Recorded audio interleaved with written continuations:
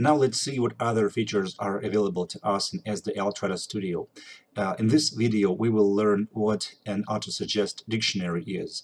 This is another type of dictionaries that you can create in Trados Studio to assist in translations. The purpose of these dictionaries is to actually assist the user in actually typing the text, typing individual words.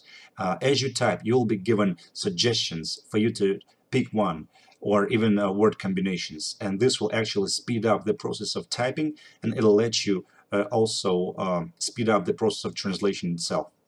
Now, to create one, we need to either go to the Translation Memories view and to click this button, or we can go to Home View, and here we have this button again. So I click it. Then I need to browse for a file to create the dictionary from. You can create an Autosuggest dictionary either from a translation memory or from a file in the TMX format. And this format is this format is used for files when you export information from your translation memories. We will learn this in the next video. So to create one, I'll go to my training course folder, sample files, and I have prepared two memories in the folder for Autosuggest. Now let's pick this memory just for instance. Okay, I go next, and I'm given an information window from Trados saying that this translation memory is too small to generate an Autosuggest dictionary. A translation memory must have at least 10,000 translation units to produce a meaningful Autosuggest dictionary.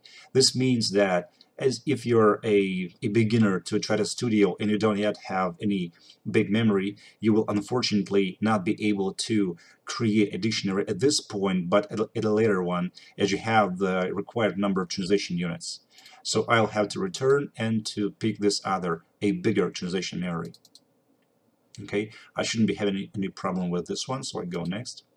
Yeah, we see that the source and target languages are correct, so I go next.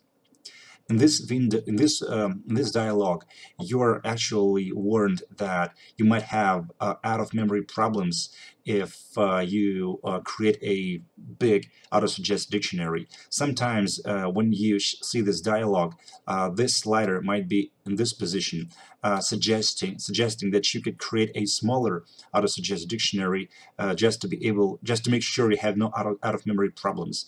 But I should tell you that I've been working on different machines and with different Trados Studio versions, so I always used to move this slider to the very right position so that I could have as many matches or entries in my Autosuggest dictionary as possible. And I didn't actually have any out of memory problem before, so this is what I suggest. I suggest you move your slider to the very right position. Then you go next. And here's actually the path for us to save the Autosuggest dictionary to. This means it'll be Documents, Studio 15, and here's the folder, right? So I go Finish, and I wait for the process to complete. The process is completed, so we can close this dialog, and we can return to our file. Now we can add this Autosuggest dictionary to our project. Let's see what it looks like. I go Documents, Studio. Here it is. Here's the file. So I go Project Settings, English to Russian, Autosuggest, and I go Add, and I add it like this, and I go OK. So now we have added the dictionary, and we need to see how it works. Let's, for example, pick a sentence and see how it'll work. Like this one. So what I do is I actually type the translation. Now, I only typed a single letter, but you can see that I've been given a suggestion from the dictionary, which I will not use in this very case, and I'll continue typing. Here it goes, another suggestion. Okay.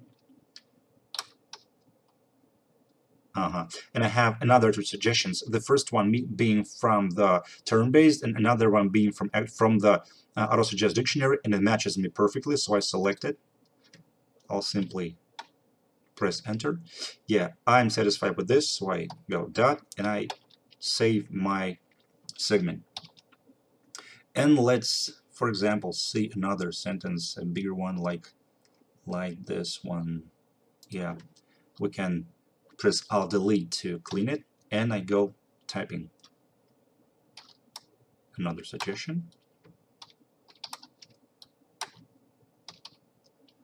I've got the right word, I pick it. Another word, I pick it.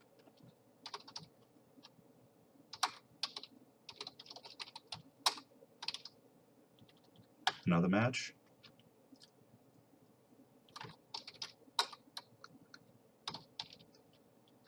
Another match.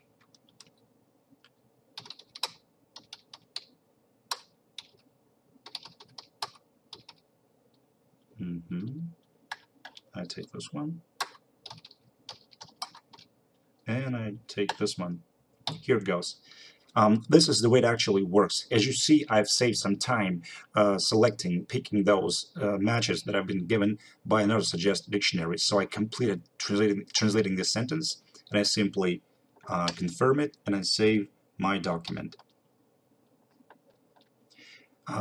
So if you have some Autosuggest dictionaries created, you can use them when you prepare some other projects, translation projects, when you create them. So let's just create one, for example. I go Control N. Okay. Let it be Project 2. Let's pick the same file, just for instance. I've got the right memory here, and here I add the Autosuggest dictionary that I just created. I go Add, I edit, next.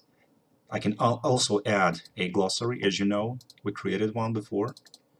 So I go OK. Now I have both an Autosuggest dictionary and a glossary added to my translation project. So it'll only take me to go next and finish to actually create a project and to be able to start translating it and using both glossaries at a time. I guess this is it about that kind of dictionaries we can create in Trados Studio. Let's see what we got next.